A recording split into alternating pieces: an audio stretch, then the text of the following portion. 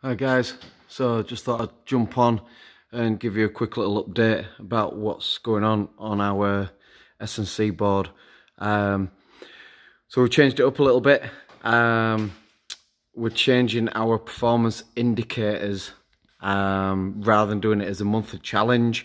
We just put some like testing things on there that you can kind of manage yourselves. And it's up to you to kind of beat your scores. So first of all, we've got the broad jump that we're doing for distance. That's from a standing 2-footed jump and jumping as far as we can, measuring that distance. Next up, we've got the chin ups to failure. So like a loss of tempo as we're going up, making sure that the chin goes above the top of the bar. And then we're regressing all the way down to the bottom. Next up, we've got the burpees for until a loss of tempo again.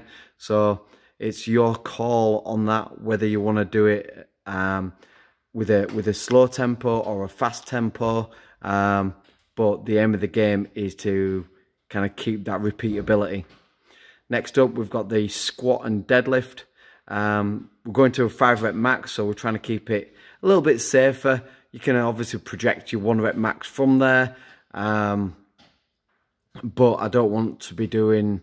I don't want to be pushing you to 1-rep max and then injuring yourself and that kind of thing. So 5 reps, whether it's a squat or whether it's deadlift in the squat cage. Next up, we've got the 40-meter sprint. So 40-meter sprint for time. So you can go outside, pace out your 40 meters, and then try and beat your time. Next up, we've got the 100 kicks. So you can either do like speed kicks where it may be a little bit more kind of flicky, but if you're doing it with power, then that can be indicated with either the red pen or the blue pen. And then 100 punches. So that 100 punches, again, you could just blast it out really fast and do tippy-tappy stuff, or you can really load up on your power and get through that, and you're managing that for time. Again, like I say, at the end, this is your challenge, it's no one else's. So I want you to have a look at, you can Google growth mindset. So I don't want you to kind of compare. You're not looking at what anyone else has done. This is only your challenge. This is your personal challenge.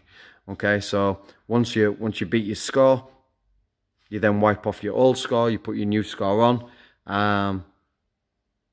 and yeah, you can take it from there. Okay, so that's a new board for performance indicators, brought to you by your Performance Institute.